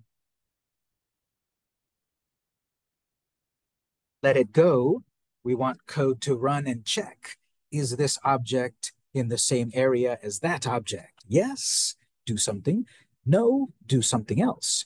Here's where we're going to program some AI. We keep hearing about AI and all that good stuff. We're going to create some AI right now, artificial intelligence. The kind we will create, of course, is not on the level that we see in the news, but here we're going to make a little program, a little bit of coding for Anime to make a decision, to make a choice, to think. Because we have two choices. Either the rock is hitting the window or it's not. That's a decision. And that's a decision based on the person playing your game, depending where they've moved it. But now, when we stop moving the rock, make a decision, think. is the rock touching the window or not? So jump over to your end here, stop move, I mean, and then we can write the comment conditional statement. See, that's AI. Conditional statement to detect collision. If two objects are touching or not.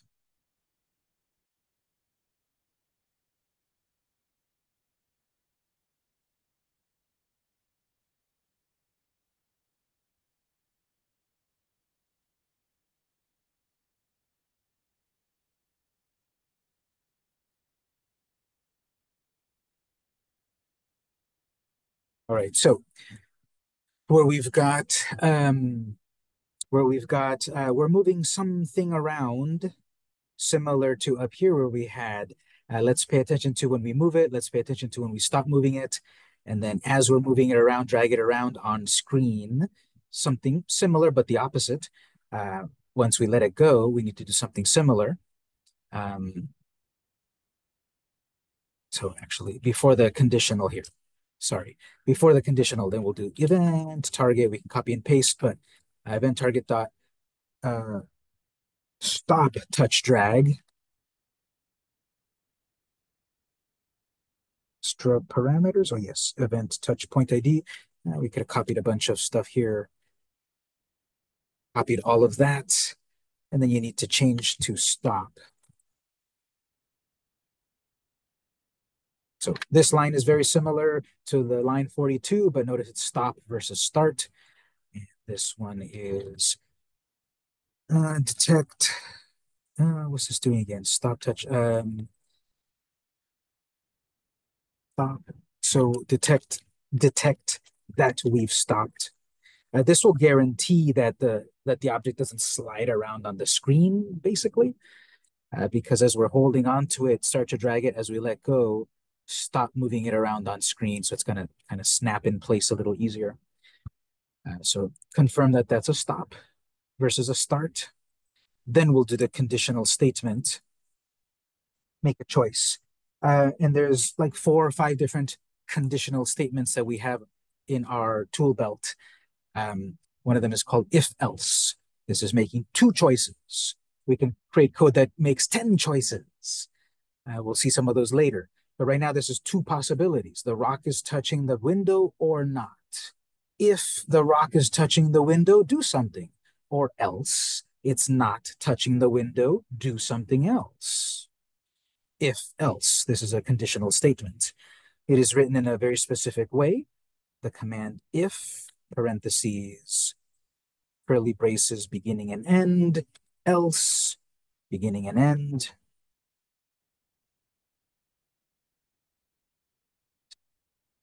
Else, detection checker.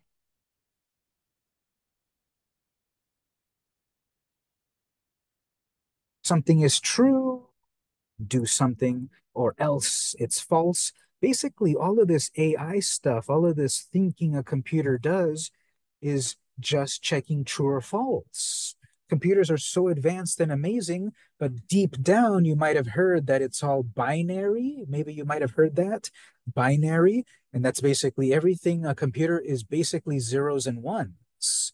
We look at real words and icons and graphics and all of that in code, but deep down on the computer, every computer, it's zeros and ones. It's binary. On the next level up, it's more human readable. Next level up, more human readable to the level that it's an app. But deep down, everything is zeros and ones or true and false. And so this AI is just going to check if something is true or false, 0 or 1. 0 is false and 1 is true. True and false. If it's true that the rock touched the window, break the window animation, or else it's false and therefore don't play the animation. We're going to break this apart into readability. I wrote it on 1 line, but we're going to break it for readability within the 2 curly braces here, here. So here, which I broke apart just for readability. say we can say true section, false section. And we're starting with a very simple either or, if else. We can, of course, and we have other commands and other ways to make multiple decisions. We'll look at that later. We have two possibilities. Section,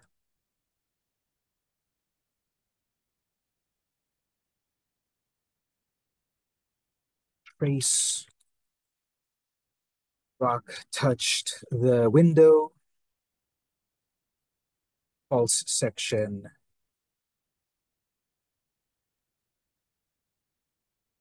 the window.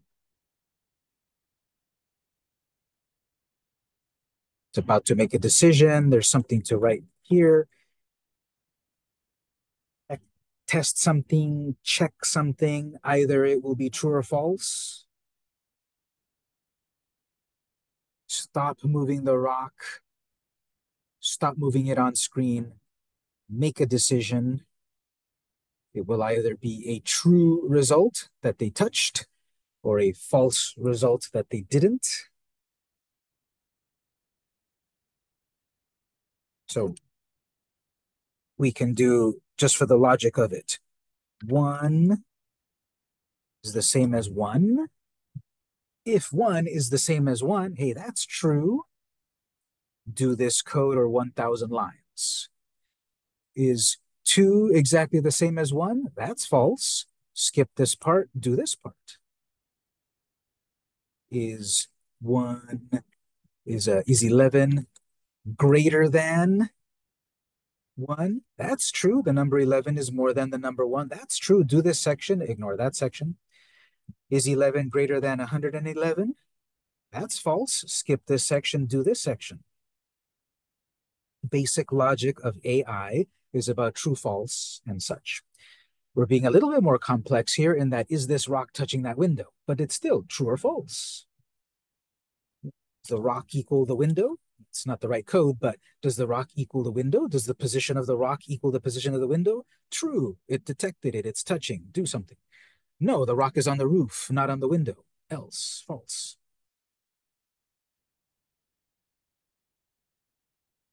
That's what's happening in that parentheses. For our case here, we're not dealing with simple numbers. We're dealing with coordinates and other stuff. So we have, since name of the rock, front rock,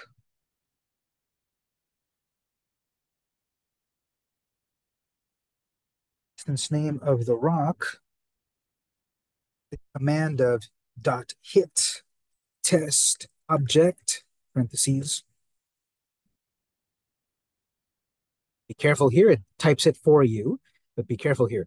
We have an opening and closing parentheses, as we often have, or as we have everywhere. And those two opening and closing parentheses are related to this command here. Also got a closing parenthesis that is related to this command here. If you only got one parenthesis here, it looks like it's correct until you try to run it, you'll get an error. These parentheses here are only applying to this, and now somehow I've accidentally deleted the parenthesis for the if command. Make sure you've got two right parentheses here, only one left parenthesis here because the other left one is over here. Got the rock. Let's test if that object has hit the window. What's my window instance name? Front window. Here, front window. Test that an object has hit that object. That object is going to be tested against that object. Do any parts of their coordinates match? The rock is 50 pixels wide, the window is 20, and there's X and Y coordinates of it all, and there's some amount of size of the rock and some amount of size of the window. If any amount of that rock touches any amount of that window, that's a hit. If we need it to be exactly at a certain point, that's something else. But if any amount of the rock touches any amount of the window, that's a hit. That is a true. See, it's not done yet, but let's see. If I that. No errors, hopefully. No errors. And I interact. Dragging still works, of course, if I let it go. The rock didn't touch the window. Didn't touch the window. Didn't touch the window. Touch the window.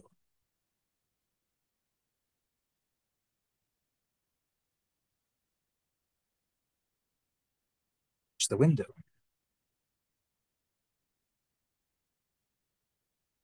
Tell people you've written your first AI app.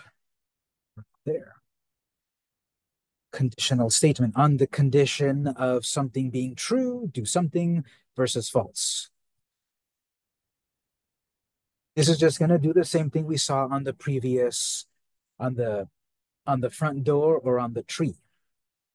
We will then play an animation of the window breaking, and then at the end of the animation of the window breaking, move us to the next scene. So the window has an instance name where we will play its timeline, which will have a breaking frames. When it gets to the end of those frames, the code to move to the next scene. Before we do that, make some notes here. So, additional statement. So it makes sense enough, right? I guess I should say here, the command dot hit test object,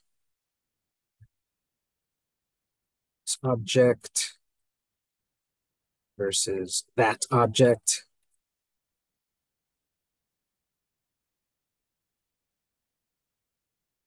Something tested against another object. If any of its pixels overlap, that's a hit. Say, play the timeline of the window breaking, then move us to the next scene. We're out of scenes. We're going to make a new scene in a moment. The next scene after that, well, we're not at the end of the game yet, of course. We're going to get in the house. So we'll make a new scene in a moment. First hallway, whatever. But we'll move to a new scene. To scene. We're going to go into a scene called hallway, main hall. Scene hall main. Doesn't exist yet, but we'll make it exist soon enough. Play the timeline of the window, then move us to the new scene of hall. Right. I need to edit the window to make a breaking animation, and then the code to move us to the hall scene, which doesn't exist yet.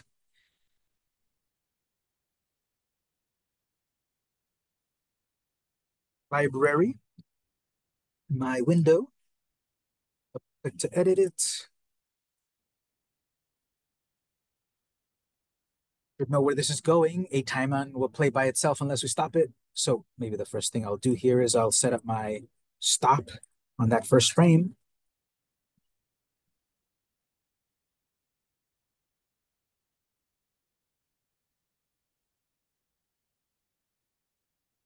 Draw a few frames of a window breaking. It'll be the quick and dirty version of it breaking. I'll make the nice, pretty version later. I'll put a sound on it too later. But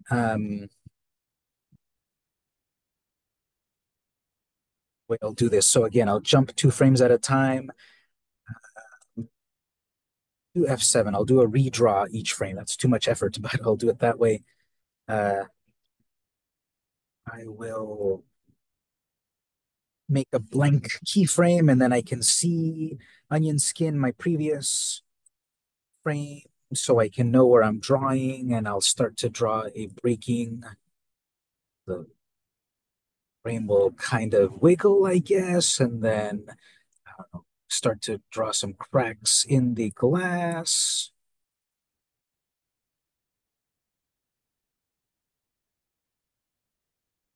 So it's going to be normal. It's going to start to crack. Jump 2 more frames. F7. Turn on onion skin.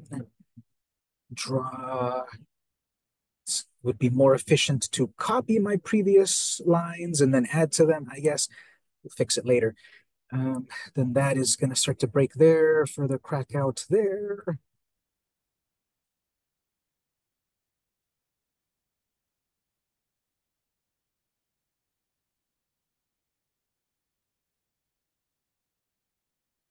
So next,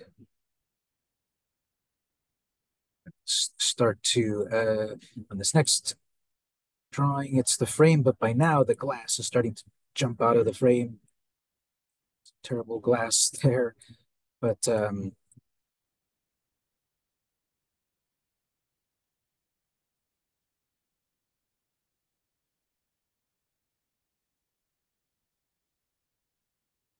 here, but a couple more frames.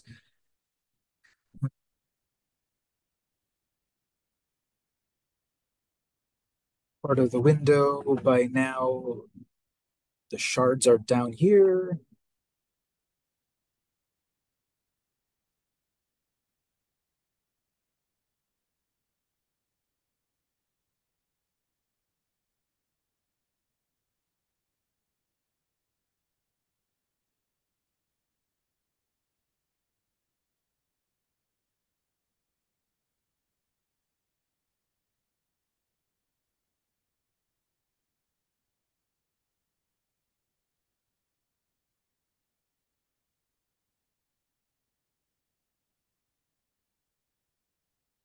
Will be visible for some amount of time.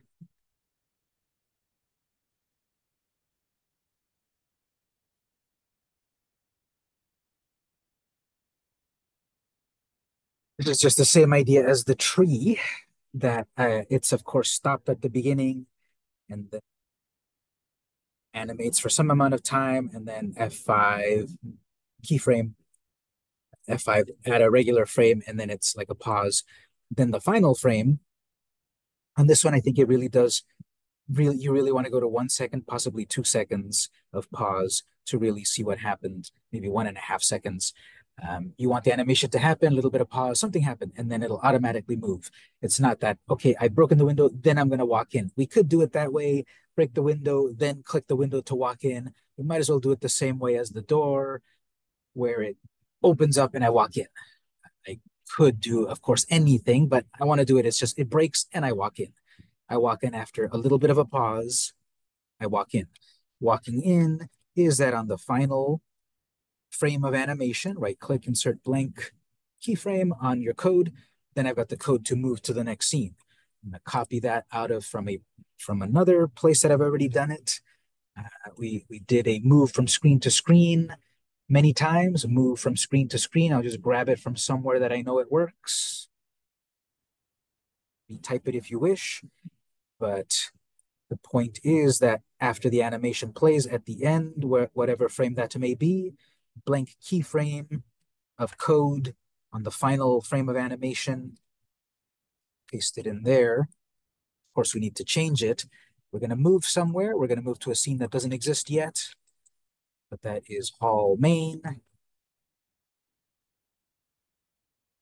Error if you try to run this code. We won't get an error as soon as I run the code. We'll get an error when I interact with that, because then it runs that code. But you see the logic that after the breaking happens, after a little pause in the timeline, then move us to the main hallway.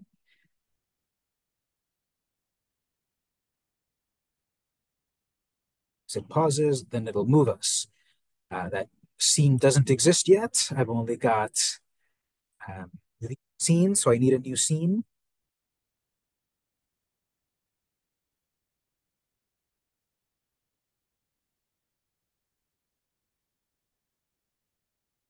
Scene, and so the order of these scenes doesn't matter where they're at, but I like them in a logical order. It doesn't matter if they're in whatever order. The one that does matter is the first scene, but after that, the order doesn't matter. This one, of course, scene, hall, main. I do logically like it to be in a good order, so I'll move it up. That scene, just very simply here, whatever. And then code, of course, to stop us here, or else things will go on its own, and probably a trace here. You're at main hall.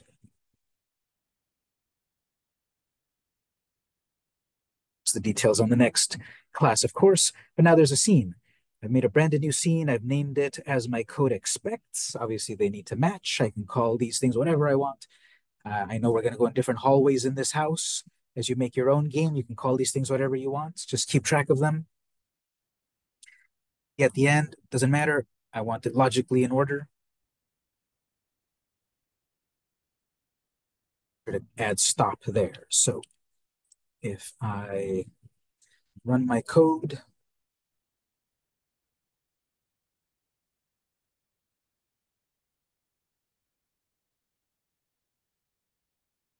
put it on the window, window breaks, I move there. I could, of course, polish things up. I broke the window. Why not take away the rock? Why not let it drop to the ground? Yes, all these possibilities. You saw the animation. It maybe happened too fast. Maybe slow it down a moment. There was a little bit of a pause after it all broke, and then we moved into the next spot. A lot of polish to do. You have to start it all over if you want to see it again. It's doing what I want. Hits detection of one object versus another,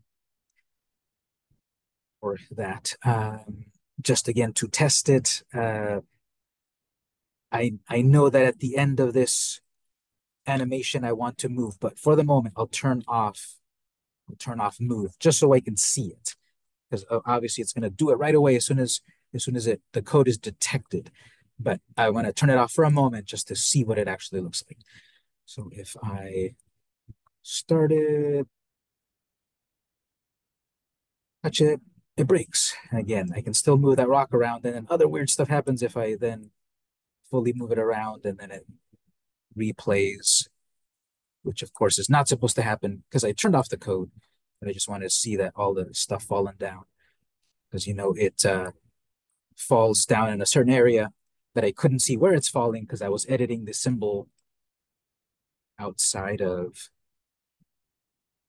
context. As I said, I could set it up that break the window's broken, the rock disappears, and then I click on the window to go in. Lots of things to do. I'm just setting it up, break the window, little pause, then I walk in. And I realize that rock is way too big. So I'm going to resize the rock a little bit. I'm going to reactivate. Notice this is not only good for making comments, this is good for deactivating your code temporarily. I need this to move there, but temporarily turning it off, turning it into a comment. Slightly lower. And that rock feels a little large. So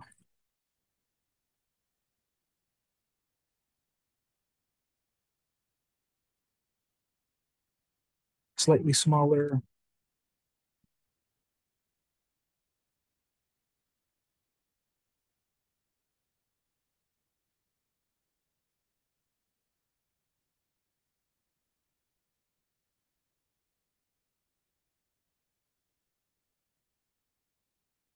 To the hallway. And it's a dead end at the moment, needs more interaction, needs an actual hallway drawn here.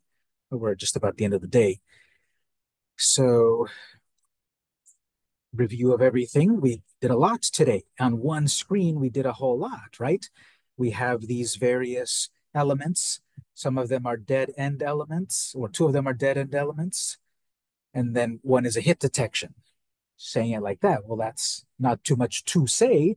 But what did we do? We wrote dozens of lines of code today. Lots of comments, but dozens of lines of code, which of course I'll put up for review in a moment. But in this front door scene, we've got all of these, in my case, around 60 lines of code plus comments, where we had set up what we've learned before, listeners, and then playing timelines, listeners, and then turning off listeners. We're setting up boundaries so that we can move things. We're detecting drag and drop. As we drag, as our finger drags, we also drag the sprite around on screen. As we drop, stop moving the object, the sprite, and then we do a little AI hit detection. If we see a hit, run a timeline. If there is no hit, don't do anything, make a decision. Within these symbols, now we have code within some of these symbols so that the animation doesn't play on its own. And then when we trigger animation reaching a certain point, do something. After this tree animates until it breaks, then stop paying attention to its interactivity. When this window animates and breaks, at the end of the break, move us to a new screen, just like the gate. The gate does not play automatically until they interact. When it opens, move us to a new screen. Combining old and new concepts today. We'll keep doing that as we go on. As usual, this is all being recorded. This will all be uploaded to Canvas and my example code up to this point. You see mine works. I'm happy to put my example up on Canvas. You're welcome to download a copy of it and reverse engineer it. You're welcome to take mine and change it. Obviously, don't turn in my code back to me when you do the assignment, when I give an assignment next week. But between now and then, you should be able to add all of what we've learned this week, Monday and Wednesday. You should be able to add all of this code to your project. And the way I would do that is, again, make sure that my version works and that you kind of understand it. And then on your version of the game, make your scenes code match my scenes code, my symbols code, and start adding my code to your project. Wrap up at this point. We'll do help and such. And back next time with more additions to the project.